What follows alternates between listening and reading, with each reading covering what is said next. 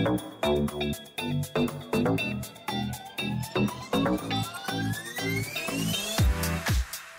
today we have a mini ab workout for you all. It's just 10 minutes long and just requires a little bit of resistance.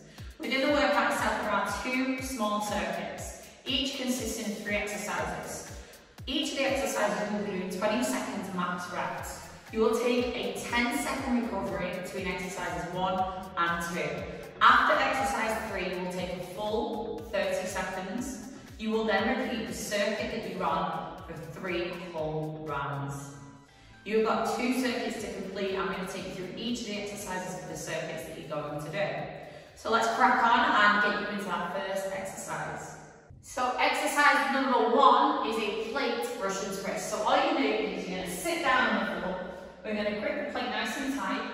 Option 1, we can pop our feet down if you want, placing the heels nice and gently on the floor. Option 2, we bring the feet off the floor. Now you're looking to create that V at the hips, through to the knees and into the chest. All we're going to do from there is we're going to twist to one side, pop the plate down, and then twist to the other side. Trying to keep tension in the core, aiming to keep your feet as still as you can.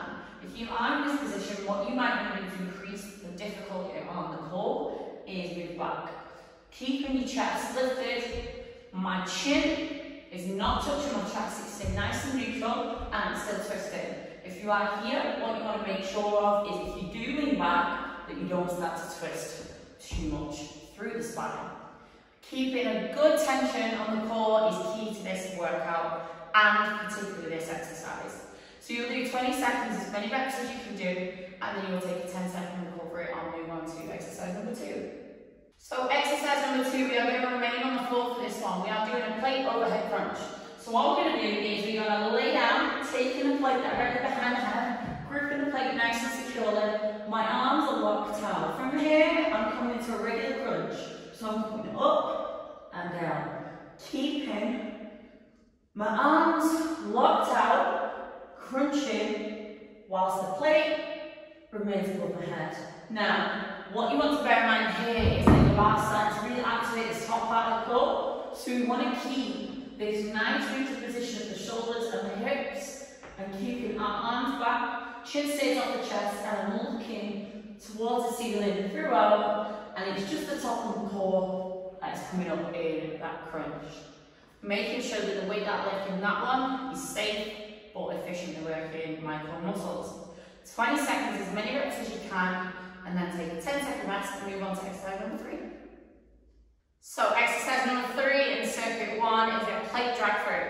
So all we're going to do is we're coming into a plank position. So my hands are underneath my shoulders, my feet are the same width as my shoulders, and where my hands are. All I'm going to do is take my right hand through, drag the plate across, and replace my hand. I'm then going to repeat opposite side, making sure that I'm stabilising my hips through my core. 20 seconds, I'm going to pull the plate through as many times as I can without rocking my spinal position as well as my hips. Once you've done the 20 seconds, you will take a 30-second recovery on this before you will then hit that exercise 1 again and back to the top of the circuit. So exercise number 1 in circuit 2 is a dead bug. So all you're going to do on this one, you're going to lie down for me.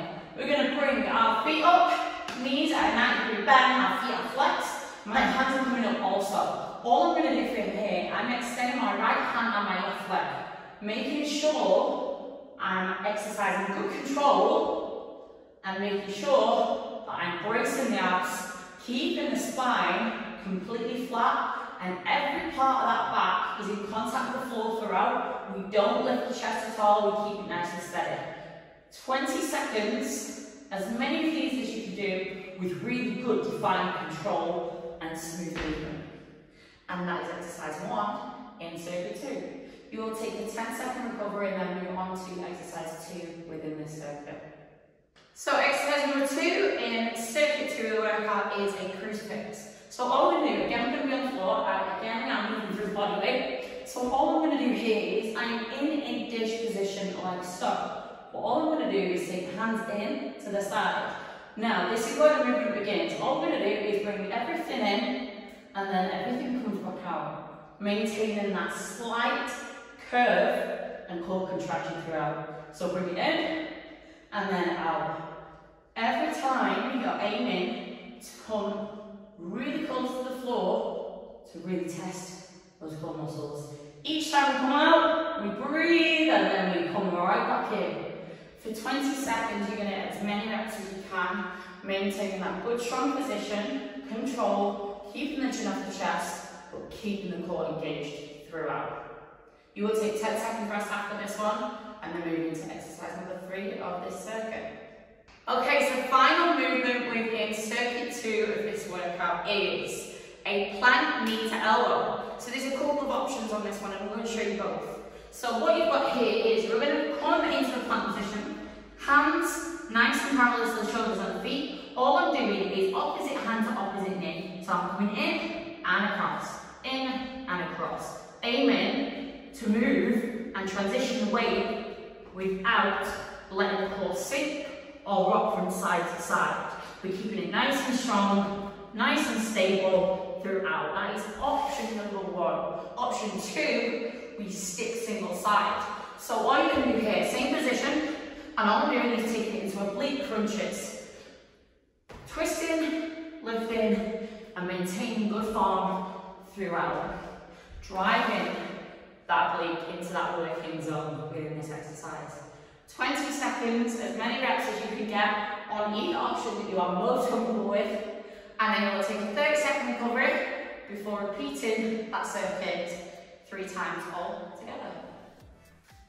And that is your 10-minute mini ab workout for the day done. Hopefully you've had a great workout, really felt that core working throughout, and feel better for doing it. So I look forward to training you again real soon.